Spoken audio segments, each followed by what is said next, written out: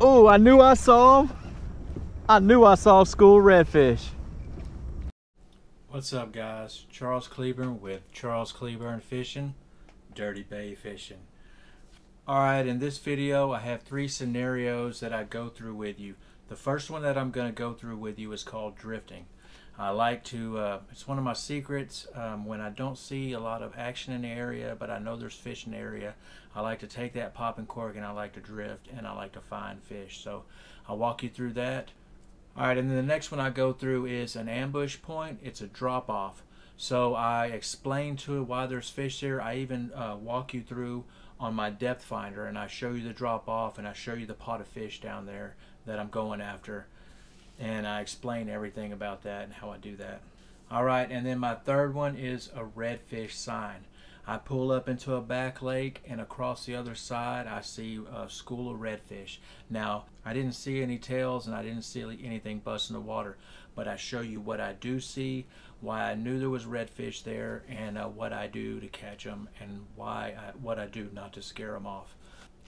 And don't forget to book a trip with me, man. We taking boat trips, we doing wade trips, and we doing kayak trips. So call me for information and to book a trip. And don't forget, you got any questions, man, leave them in the comments. I'll get back with you.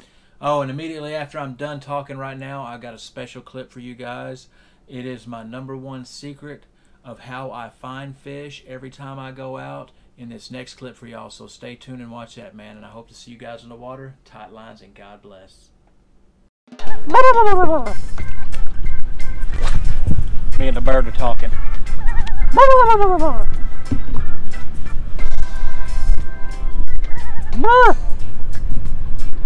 Where they at, bird?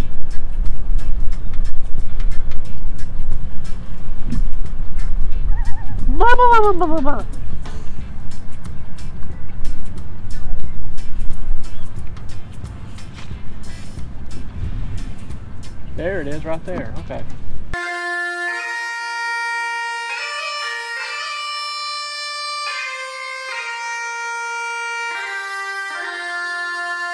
Wasn't nothing on his mind, cause his mind had stopped working.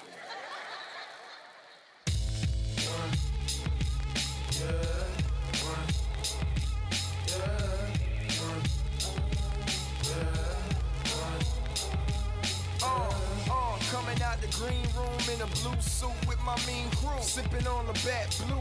That dude with a bad attitude, vocal like a fat dude, but I'm shaped like a frail nerd. Blowing smoke out the window, yelling foul words like hot diggity and giggity goo. Only weighing 145, but I'm bigger than you. I got a limp and I still feel quicker than you. They can't deal with a real ill lyrical dude. I'm in the booth spitting flames with this chip in my tooth. Hold it, I'm like a pimp when he feeling his groove that tell a woman anything and she willing to do it. I got my radar, okay y'all, I'm ready to spray. I got my AK, okay babe, you ready to play? I got my AR, I'm letting them rip. Got a grenade launcher tongue protected by my lips.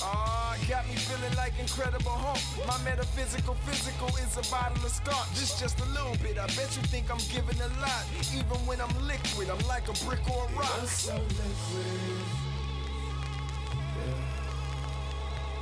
You're so liquid. Alright guys, this is blurry. I got it a little blown up to show you this pelican right here. See how he hit the water? That is always a sign of something in the area. So that's why I'm drifting through this area. Also right here, I'm in a flat that's about 2 foot deep, and right down this area right here is the drop off for the intercoastal, the ship channel. So it's really deep and shallow. So when I see those pelicans busting like that, and then there's a drop off right there, that's something that I like to go check. So I'm actually drifting along with my popping cork right here, popping along with this little gulp shrimp that I've been having luck with, and I'm just checking. There's not a whole lot of signs, but there is the pelican, there is the drop off. That predator fish will be down in the deep, coming up over that drop off, hitting any bait fish that are coming by. And that is how I found this speckled trout right here.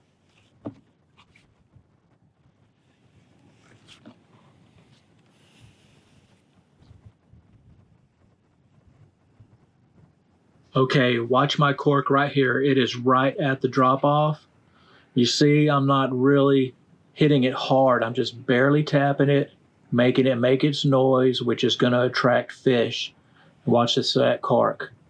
Boom, see it disappear? Speckled trout right there. Thing with these popping corks, you don't have to make a whole lot of crazy amount of noise.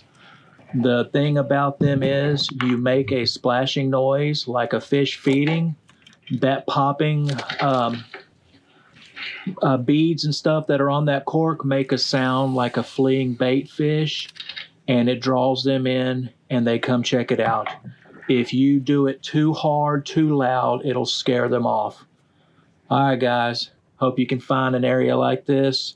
If you are in an area and don't see a bunch of signs, look for the birds, look for the pelicans, drop-offs, and just anywhere drifting through with that popping cork or even your lures. Man, if there's something there, you're going to find it.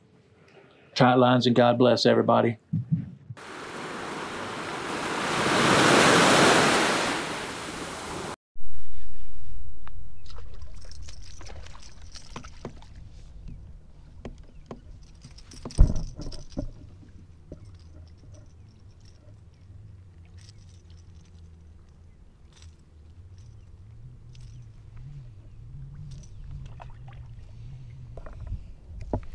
Alright guys, you're gonna always hear me talk about ambush points. Speckled trout, redfish, and flounder are ambush predators, so they're gonna be around a point or structure or something. So I don't know if,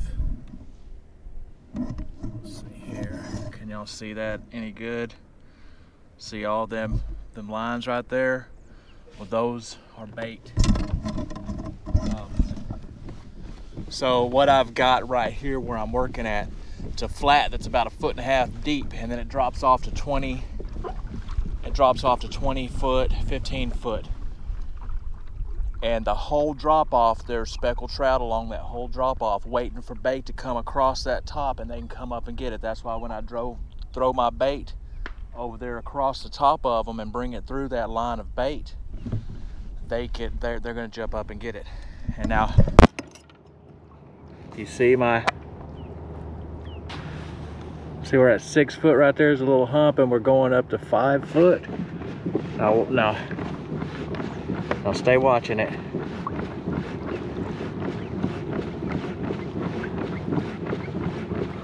See how we're going up to 4 foot.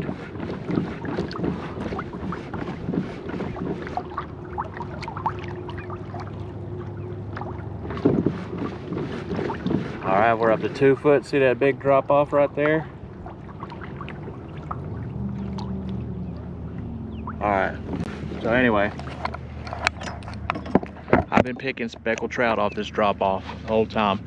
I've got current running this way, and they're underneath that the drop off comes right here, and they're about right here, about midway. And as that current blows bait, they pop up and get it.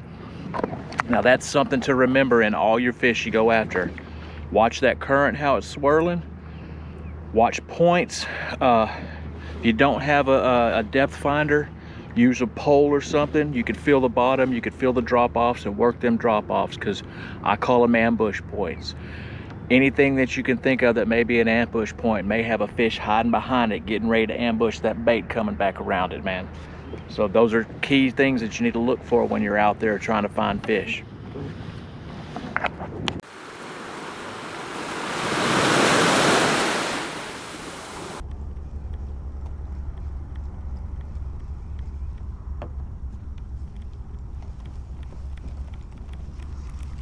It's gonna be fun, man. It's gonna be a fun day. What is all that? I don't know, but I'm into it. Okay guys, stay watching up there where I pointed that arrow, and if you look, there's gonna be disturbances back there. There's a school of redfish back there. They're not really feeding, they're not really tailing, they're just swimming around and investigating. The only way I know is I see that water disturbance and that wake back there. And what I do real quick is I throw to the outside of them, and I worked that lure. You don't want to throw in the middle of a school of redfish, because that one red will hit it and it'll spook them, and they'll go everywhere. So remember that. Pay attention to them wakes. Throw outside. Catch redfish. Oh, I knew I saw them. I knew I saw school redfish.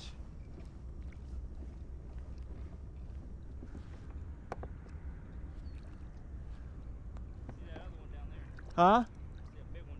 Yeah, there was a whole wake of movement across this other side that I went to. I threw right on the edge, and it's just a few pops, and he hit it. So there's a hole on that other side. I backed up out of there to make room for you. It looks like a rat, but they're still over there. Yes, sir. Nice little rat on that top water.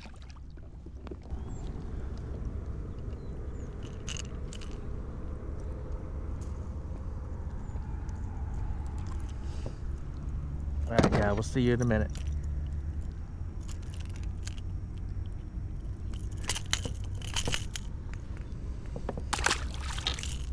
All right, good times. That's a good sign.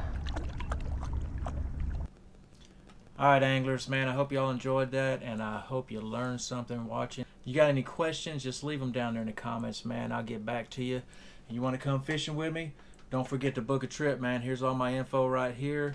Book a boat trip, book a wade trip, book a kayak trip, man. Let's go get on some fish. All right, guys, man, I really appreciate you watching. Hope to see you on the water. Tight lines and God bless.